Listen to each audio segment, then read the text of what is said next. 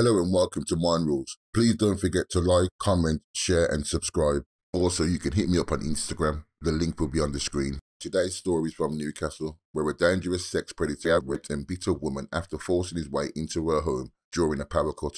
A savage rapist subjected a terrifying mum to a brutal attack after forcing his way into her home during a power cut while her children was upstairs.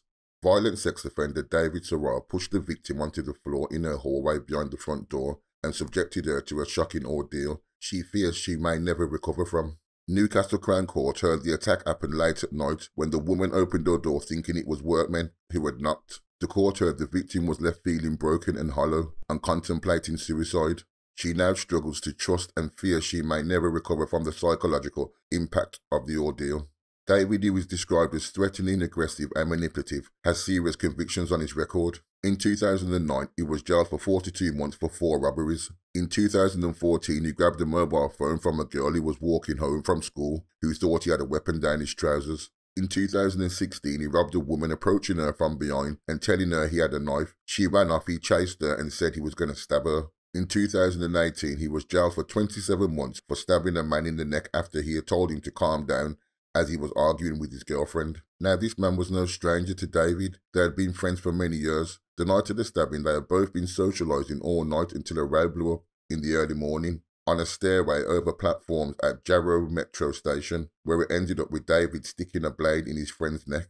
The court heard David refused to speak to a probation officer to compile a pre-sentence report. David, 35, of Nailsworth Close, Boldon Colliery, was jailed for 12.5 years after biting and raping the terrified victim. As well as the prison sentence, he will be subject to a lifelong restraining order banning him from contacting the victim or going on her street. I am sure this restraining order is referring to the street the incident took place in and also any other street she may live in the future, as I could only imagine the address where the attack took place would be the last place she would want to be. And to be quite honest, no one could really blame her. I really do hope the victim can get her life back to some sort of normality, as I can't even imagine what horrendous effects this has had on her. I'm sure her family and friends will be there to help her through this. And if anyone is going through anything similar to this, just remember, you don't have to deal with this all on your own. Just reach out and tell someone. And if you feel that you can't tell a family member or a friend, there are many online groups that are more than willing to help you. Let me know what you guys think. Do you think 12.5 years was too much, too little, for the crime that he committed?